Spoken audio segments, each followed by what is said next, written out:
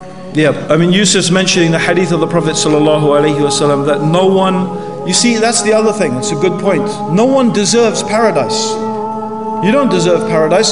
The Prophet Muhammad said, none of you will enter paradise because of your deeds, because of what you have done. They said, not even you, Messenger of Allah?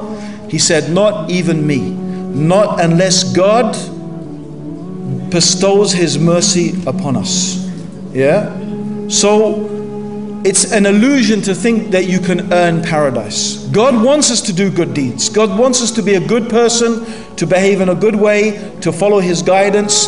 But you can't earn paradise. You can't. Paradise is way too valuable. There's nothing you could do. It's a story. It's not a hadith, but it's a story about a very pious man who worshipped God all his life on an island. He worshipped God, non-stop praying, only stopping to eating. So he's worshipping God, worshipping God, worshipping God. He meets God on the Day of Judgment. And God says, enter paradise by my mercy. And the man says, but my deeds, by my deeds.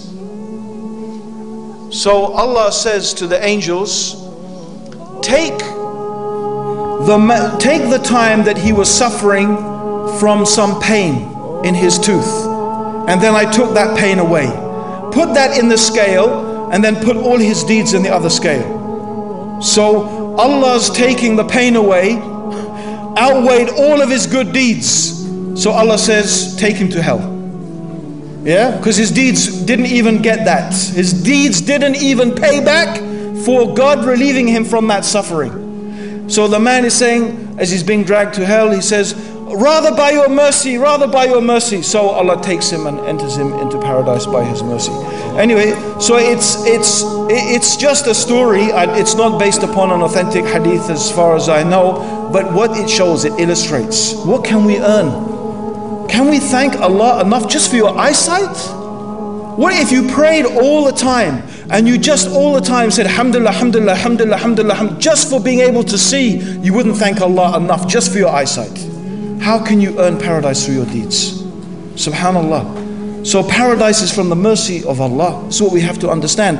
How about a person who doesn't even recognize Allah, doesn't obey Allah, resists the message of Allah? What do they deserve, my brothers and sisters? Think about that.